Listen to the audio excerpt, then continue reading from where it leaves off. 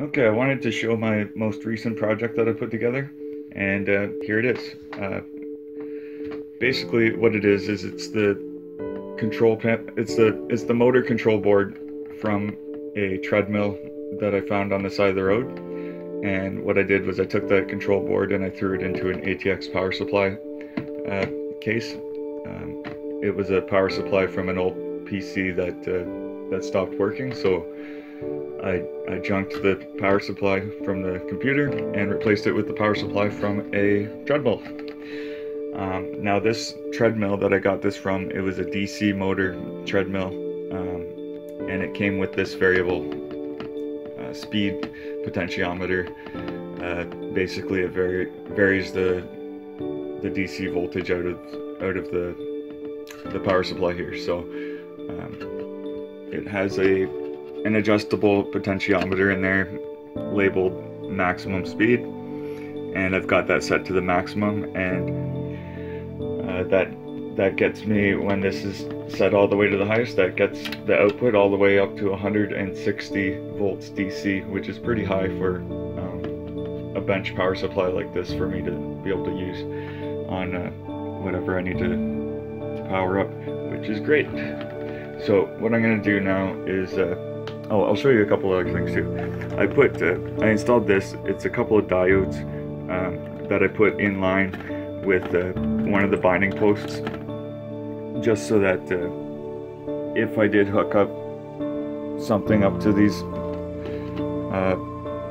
and for whatever reason the thing that I hooked up to it tried to feed voltage back into the power supply, it would block that from going in, just to protect the power supply. Maybe somebody can answer this for me.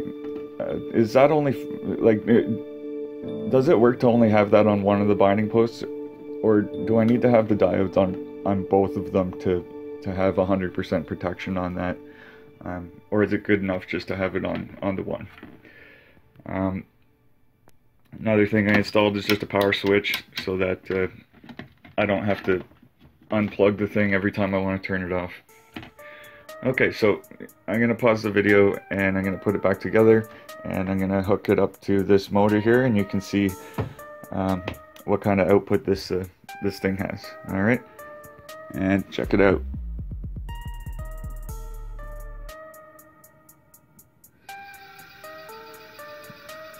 Pretty good, eh?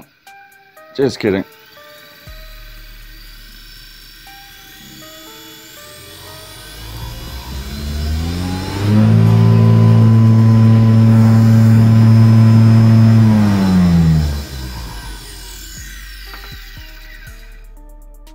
That's got some power.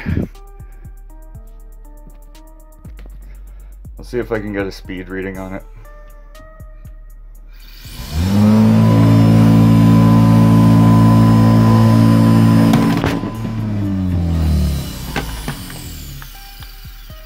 I don't know if you saw that, but it was up around like 7,000 RPM or something like that. It's pretty damn fast. It's hard to do with one hand, but when I was doing it before, when I had without the camera, it was getting up to like 7,000, I think. Yeah, so just some details on this motor too. I found it in a dumpster. It's a Pancake servo motor. It's DC. The rated voltage on it is, I'm not quite sure because this didn't have a nameplate when I found it, but it's either 83 volts DC or 167 volts DC, something like that. I'm just gonna turn this off. So you can see in there, the rotor is a disc. It's a flat disc, and these are the permanent magnets sandwiched. So the disc in there is sandwiched between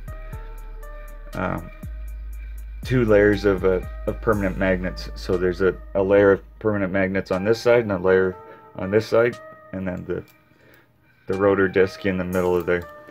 And the disc is just like a printed circuit board kind of thing, with instead of having windings of wire, the windings are printed on the circuit board in a flat disc.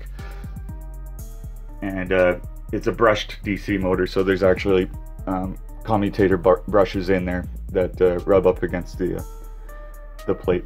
It's an older style motor, so that's why it's a brush design, I think, but if it was newer, it probably would be some sort of brushless. But anyways, brand new motor like this was around like $4,000, $3,000, something ridiculous like that. For me, it was free, so yeah, I can do whatever I want with it. Okay, so yeah, let me know what you guys think of this power supply of mine. It's another one that I can just add to my collection of bench power supplies, benchtop power supplies that I have for testing things like this. I'll show you quickly. Here's a couple of my other ones. If you don't have one of these guys yet, a power supply with one of these, go ahead and make yourself one, because they are absolutely great. This is not a pyramid power supply. This is just another box that I used. I salvaged. I used this. You can buy one of these. It's a display for and controller for benchtop power supplies. You have to provide your own transformer or whatnot, binding posts and that. But for like 35 bucks, if you have a transformer laying around and a project box, go ahead and make yourself a benchtop power supply. This one goes up to like 35 volts DC. It's great.